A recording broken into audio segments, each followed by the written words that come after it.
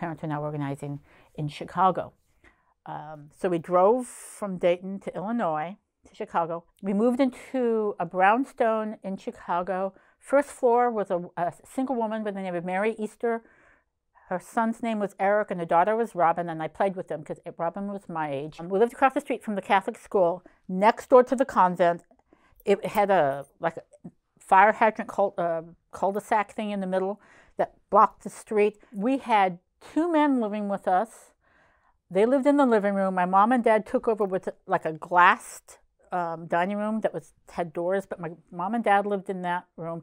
I lived in the bedroom, and Eliseo Medina lived on the back porch with his girlfriend Nancy, who was a nurse. They were organizing in Chicago. We would leaflet out in front of Safeways asking people to boycott grapes. She would do television interviews on television. Mostly just my mother.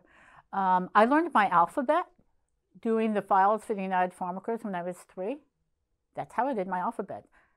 I'm sure people will be like, oh my God, the union files were done by a 3-year-old. Well, guess what? They were done by a 3-year-old. I learned to work the mimeograph machine. I'd help cut and paste for the mimeographing. I mean, I was office help. As soon as I could read and write, I was part of the office help as well.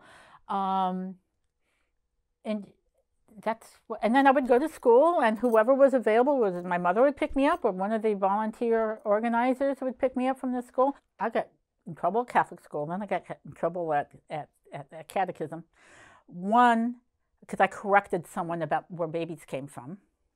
My mom said when I was 3, I asked her where babies came from, and she started with a stork, and I was sitting on her lap, and she said, you turned to me and you said, I want the truth.